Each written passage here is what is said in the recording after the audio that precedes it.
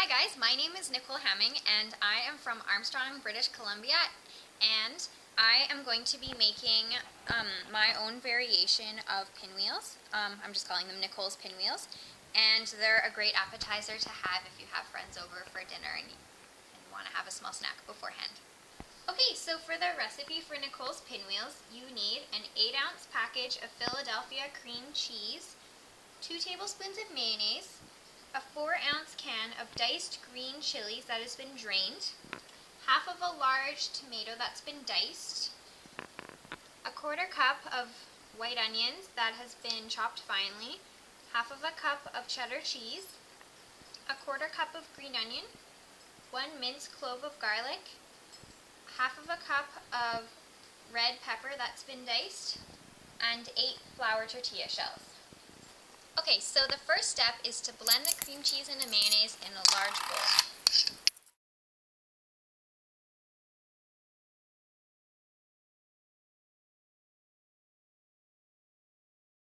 After you finish blending the cream cheese and the mayonnaise together, you stir in all of the remaining ingredients.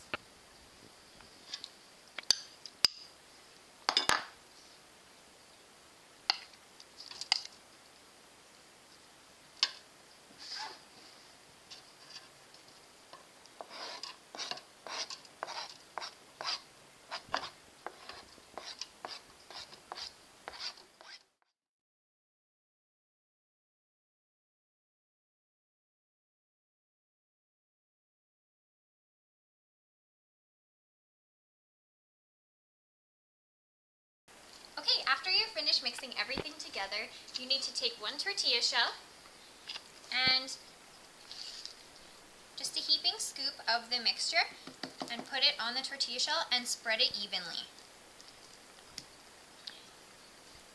Try to leave about a 1-inch space around all of the edges of it, because otherwise when you roll it, it'll all spill out of the edges.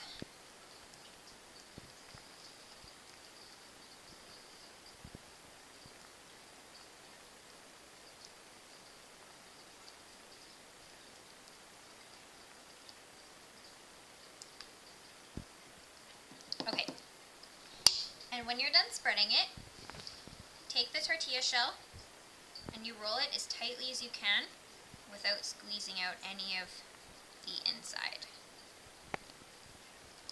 And once it's rolled up, trim the edges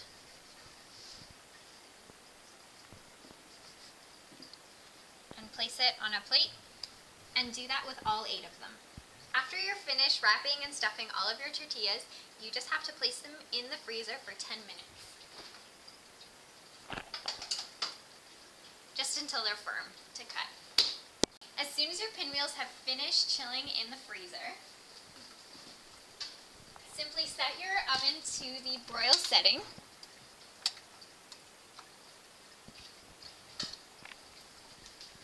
And while you're waiting for that, line a cookie sheet with aluminum foil. After the pinwheels are finished chilling, take them out of the freezer and take 1 roll and cut it into about 1.5-inch wide sections. Make sure not to push down when you're cutting or you will squish out all of the inside. So simply cut back and forth.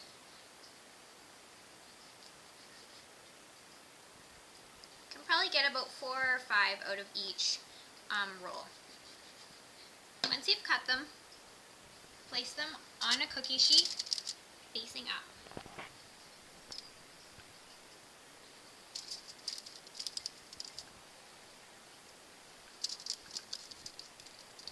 And do this for each roll that you have.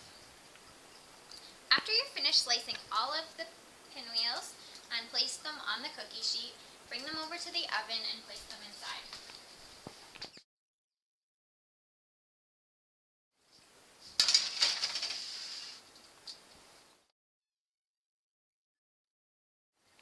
Let them in on broil for about 5 minutes or just until they're golden brown. Now that the pinwheels are golden brown on top, I'm going to take them out of the oven. They smell awesome, by the way. As you can see, they're golden brown on top, and they're sizzling with satisfyingly. Anyways, so those are our pinwheels, and I'm just going to place them on a tray in an attractive manner. Alright, this is the finished product, and it is super, super good. I'd highly suggest throwing a dinner party with some friends and using these as appetizers because they're not super filling and they're nutritious and very, very good.